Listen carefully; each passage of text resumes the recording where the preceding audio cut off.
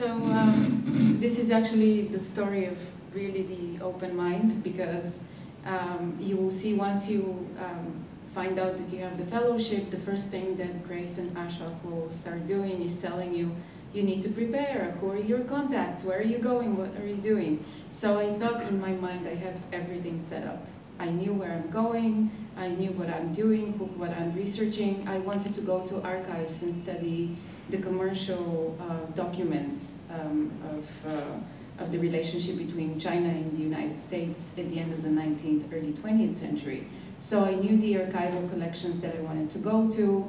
I had set up all my contacts, I was ready to go, and I get to Shanghai, and the staff at the archives looks at me very nicely and says, well, you don't have affiliation with a Chinese institution, we're really sorry, you can't come in.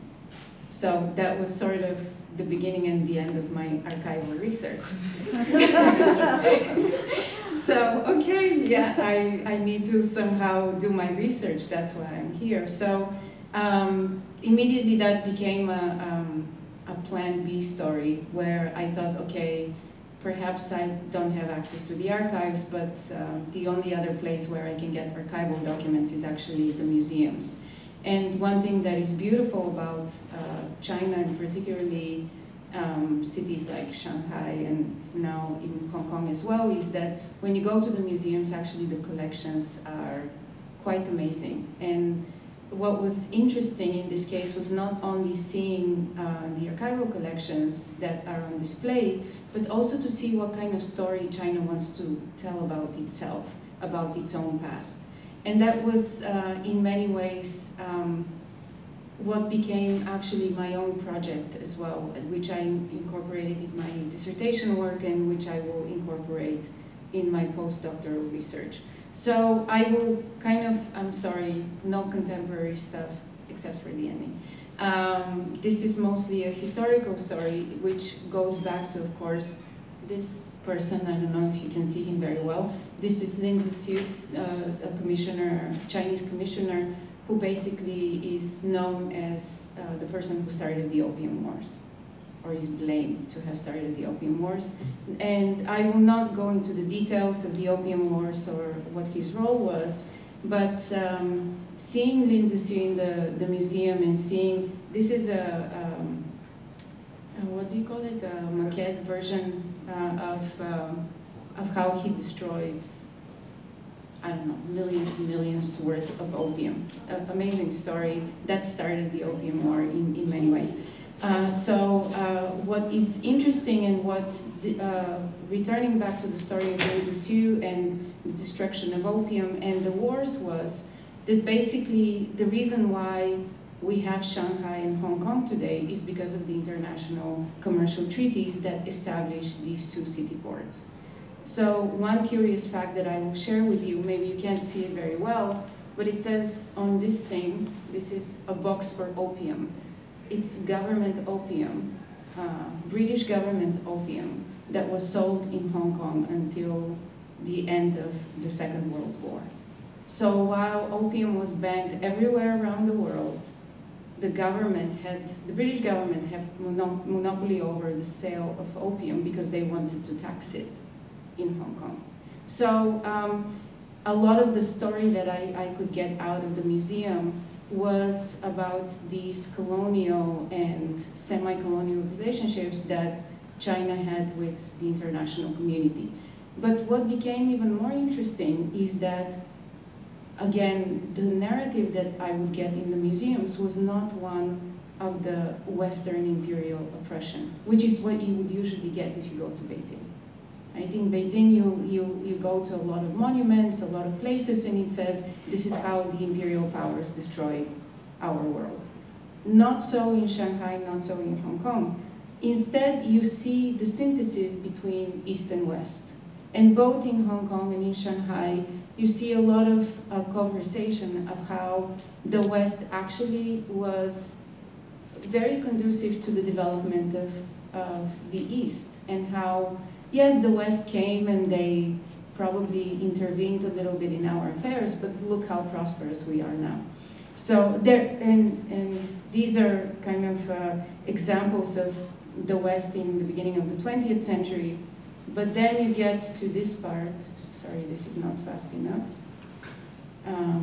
You get to this part. So this is Shanghai. Right? This is in the Museum of Urban Planning, and this is sort of the glorious future of Shanghai that they want to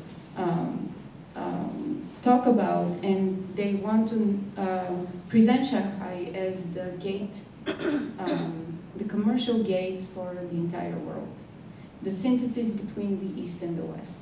So this is, again, this is a gigantic map, 3D map of Shanghai that is bigger than this entire space. It's tremendous, if anybody is interested in things like that. So then the story of Shanghai, and Shanghai is, as I said, is pretty much a product of the international commercial treaties. But the story that they tell about Shanghai is not how the international commercial treaties destroyed local relations or displaced people. The story of Shanghai is a story, at least the one that's portrayed in the museums, is how Shanghai always had the destiny of becoming this great place. So they even have this crazy narrative, and I asked everybody that I knew in China if this is, how is this possible? They say the Shanghai city walls were round, which is conducive to commerce. All the other city walls in the world, in China, are squares. It's only Shanghai who has round city walls, and this is good for trade. So I went around and I asked everyone, okay, what's up with the round city walls? And everybody said, we don't know. There's no walls.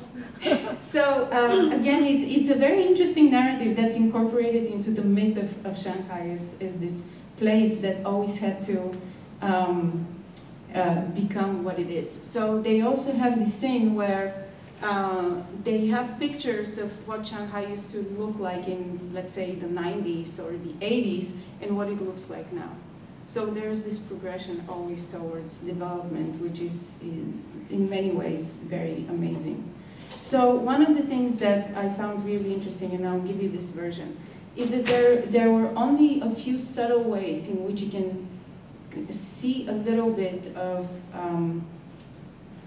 the descent in the narrative of the Western world coming into Shanghai and changing everything.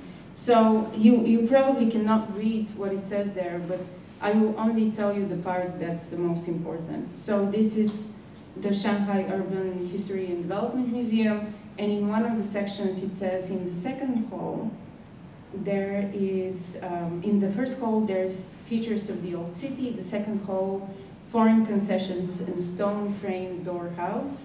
Third hall, the metropolis infested with foreign adventures. What? Infested with, this is not what the Chinese version says, by the way. So it was only in very peculiar ways that you could see a little bit of the descent in the Shanghai narrative, but at the same time, I thought this was very productive for my own research. So the only touristy thing that I'm showing you is this building, which I named the Batman, because it's not called the Batman, it has a different name, but it was haunting me whenever I was walking around. And so that's my presentation.